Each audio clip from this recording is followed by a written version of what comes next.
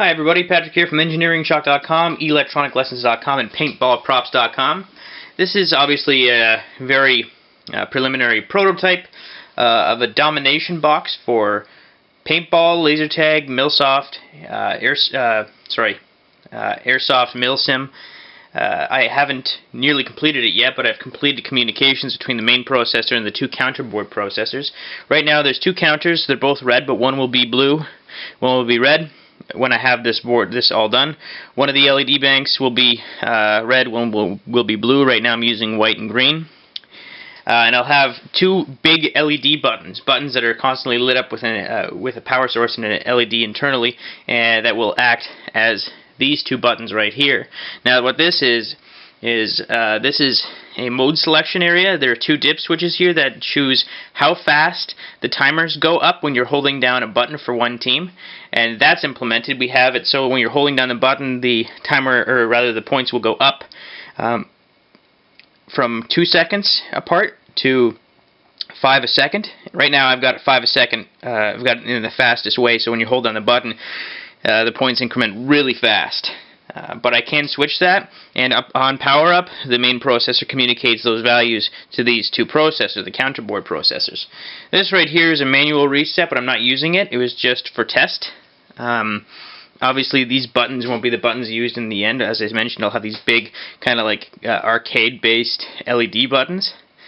And yeah, so I've got two FET controllers, an audio board that talks to you. I've only got 3 voice commands right now, but really my biggest goal was to get communications working for the entire board between the processor, the audio chip, the FETs, and more importantly the counterboards, because they have to work back and forth with each other to basically just to communicate. So let's power it up. Plug in the 12-volt adapter. You'd use a 12-volt battery. Let's play Domination on the LCD. Again, this is very preliminary. So now it says enter game points now. So I use either of these two buttons.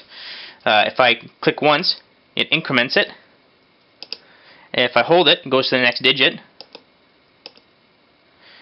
So I'm going to program in a value of 23 points. So first team to get to 23 points wins.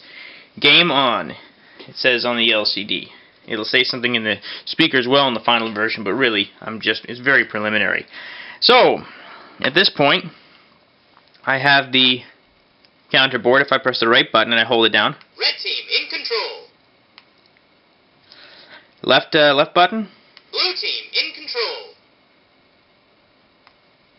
I can do a manual reset at any time by pressing these two buttons. And that resets the system. Let's play Domination. The software reset. So next I'll show you what happens when one team wins, and then I'll end the video. Just want to make a quick sharing video. It'll be a lot more impressive when it's done. So 10 points. Enter game points now. Game on. I'm not sure how well the camera's picking up the flashing, but it's really cool because I've programmed in code that pulse width modulates each of these LED banks on and off, so making it look like it's brightening and then fading, and then it just blinks them back and forth. And it's it'd be really neat to see these in the dark. But right now I'm just doing it in here. They're very bright LED banks. So game on. I'm just going to hold down the right button. Red team in control. And it says game over. Red team wins. And so basically what will happen is right now I've got a program so that the winning team LED turns on. It says game over, red team wins on the LCD, and this will just continue to blink until I perform a 2-button reset. Let's play Domination. So very preliminary. I haven't programmed in the delay function yet, and I will, and that will require some LCD programming, some additional LCD programming, and but I've already got the communication set for the delay function on the board with these dip switches. So what I'm actually going to do, just for fun, is show you the difference in speed. There are 4 different selections in speed. I'm going to unplug it just because I can't software reset at this point, right there. Let's play Domination. And I've set the dip switch for time to the slowest, and I'll just program in 10 points. Game on! So now you'll see if I press a button, Red team in control. it starts counting up very slowly. Blue team in control. We'll get blue team to win this time.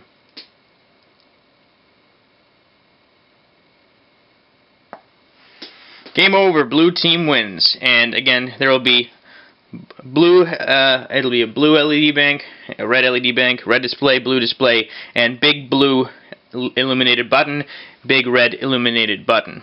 And the counter boards will be different as well. The processor board will consolidate the LCD, the main processor, the FETs, the audio chip, and all of the interfaces all in one to communicate with the two counter boards. So I'll do it says game over, blue team wins. It'll continue to do that until I do a 2-button reset. I hold down the buttons, let go, Let's play domination. and it resets. So I think that I'll have this available in about a month and a half. I have to do a heck of a lot more programming. I have to test out the prototypes. I have to remaster the PCBs for the counterboards, because right now I'm using counterboards from my Betty 3.2 modules. Also found at engineeringshock.com and paintballprops.com. Yeah, I'm just using other boards that I've designed for other purposes, and I've essentially reformatted the programming completely for the specific purpose. The only PCBs on here that aren't for custom purposes are rather, they're not in PCB form, they're in prototyping form, is the delay/time counter and button board, the reset board, which I'm not using, and this board right here, which has the FET drivers and an audio amplifier, which I haven't implemented. So yeah, that's it. I just wanted to share.